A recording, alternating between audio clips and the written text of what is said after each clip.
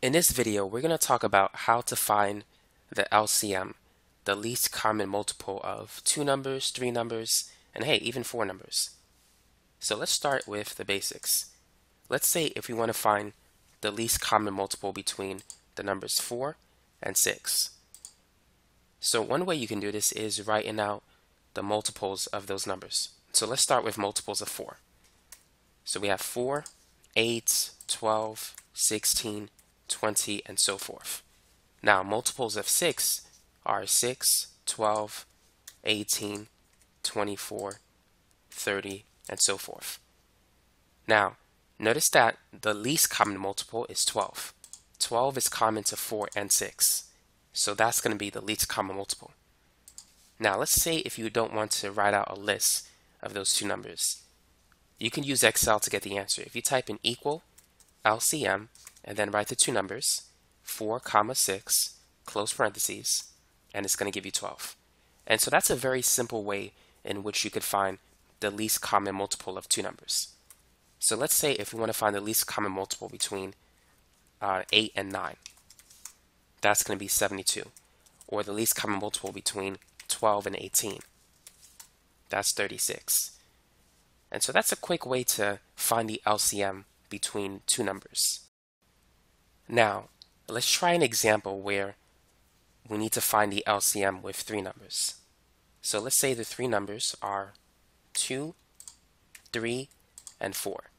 So let's do it the old-fashioned way. Let's make a list.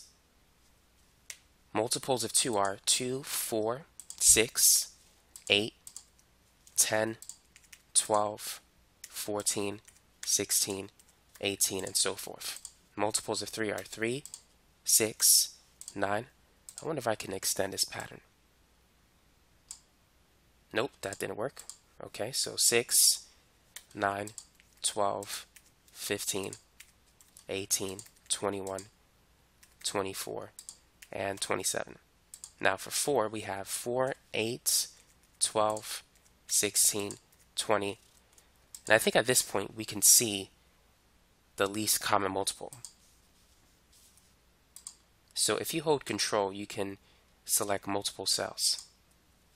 And as you can see, 12 is the least common multiple of 2, 3, and 4. And so to confirm that, you can type in equal LCM 2, 3, 4. And it gives you 12. And so that's how you can find the least common multiple between three numbers. So let's say if we want to find it between 3, 4, and 5, right? 3, 4, 5. And you could keep on going. So the LCM for 3, 4, and 5 would be 60. So let's say if you make a list. Well, you can multiply 3 times 4 times 5. Sometimes, just by multiplying the numbers, you may get the LCM. Not always though, but in this case you do. 3 times 4 times 5 will always give you a multiple of all three numbers.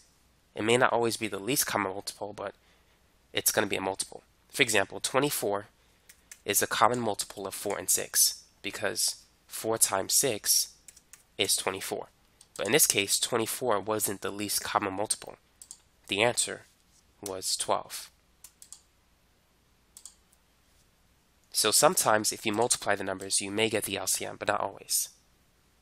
Like in this case, if we multiply 2 times 3 times 4, it doesn't give us the LCM, which is 12. It gives us the common multiple, but that's higher than the LCM. Now let's talk about finding the LCM given four numbers. And you could try this example. So let's say if we have the numbers 6, 9, 12, and 18. So go ahead and find the LCM of those four numbers using both methods. So let's write out the multiples of 6. So we have 6, 12, 18, 24, 30, 36, 42, 48, 54, and I'll stop at 60. Multiples of 9 are 9, 18, 27, 36, 45, 54, 63, 72, 81, and 90. For 12, we have 12, 24, 36, 48, 60, 72, 84, and I'll stop there. So 18, we have 18, 36, 54, 72, and 90. So what is the least common multiple between those four numbers? 6, 9, 12, and 18. The lowest that I see is 36.